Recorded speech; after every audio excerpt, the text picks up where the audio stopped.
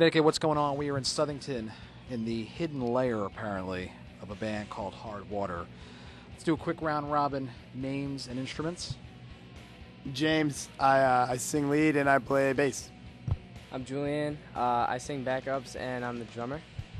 I'm Ian and I'm the lead guitar player. It's not very often that I have an actual real live rock and roll band on the show. We do metal, we do punk, we've done indie rock galore. All sorts of bands that fall under the rock umbrella, but pure, unadulterated rock and roll is a rarity in Connecticut. Hard Water is one of those bands, though. They like to rock out, clearly three-piece, harkening back to the days of bands like Hendrix and Cream. So let's talk about the sound. Why straight-up rock and roll? Well, it's the best kind of music if you ask us. I mean, I don't know, that's what I was raised on. It's the most genuine. It's 3 inch, we got the guitar, drums, bass, vocals. That's all we need to just make it our own. That's what we like. And they're making it their own. Now let's talk real quick. You mentioned growing up. Clearly, once again, another interview where I am really much older than everybody standing next to me. So let's talk real quick about the age. How old are you guys, by the way? I'm 17. I'm 15. 16. You've got to be kidding me. I'm literally old enough to be their dad. Seriously. So you guys were raised up on rock and roll. You play rock and roll. So why, when most 15, 16, 17-year-olds are listening to Vampire Weekend, you guys were clearly listening to Led Zeppelin? So how did this happen? So much better music. It's just it's so much funner to listen to and so much funner to play. That's just the main reason. So let's talk. You guys got a new record out, correct? Brand new, just came out this year, if I'm not mistaken. So let's talk about the record. How did that all come together? That came together over long periods of time, just us jamming and just coming up with stuff and then just building on it for a long time. So who's the main songwriter in the band, or is it all just a collaborative process?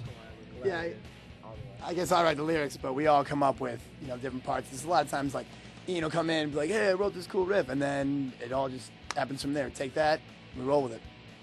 That's fantastic. So let me ask you guys then a quick question. Because you are a straight-up rock band, do you oftentimes get thrown in on shows with like cover bands and whatnot? Or Yeah, yeah, we do a lot actually. We played at Toad's Place show, and we were playing with all like little kid cover bands, really, because a lot of times we play these shows, and people just assume from our age that we're just like, we're going to go up there and play like, I don't know, a Jonas Brothers cover or something, and then we get up on stage and we're playing our own originals, and, there was that one band that played like AC/DC the entire time, and we're not, that's just not us, we're all about, young kids making their own music, it's important, and it's good to know that people can still do it, I guess. I love how he called them young kid cover bands. They're probably older than these guys are. So, and it's a good, and by the way, love AC/DC. Don't be afraid to throw an AC/DC cover in there, but come on, cover bands, boo. So let's talk about the future of this band then. Already got your first record under your belt. You're not even out of high school yet. So what's the future of this band? Where are we taking it? We're working on a new album, actually, and just playing more shows as much as we can, really, until he goes off to college. And we'll still try to keep the band together. I mean, it's something we want to do the rest of our lives. That's fantastic. Looking forward into, the rest of October and into the rest of this year, shows coming up that we can announce already? Well, we just, since we're taking all this time to work on our new album, because we got to get that done, we really want to get that in the bag. People can look at our Facebook or our MySpace for upcoming shows. Just Hard Water on Facebook or MySpace. Hard Water is the name of the band. We're going to go watch them rock out right now, so check it out.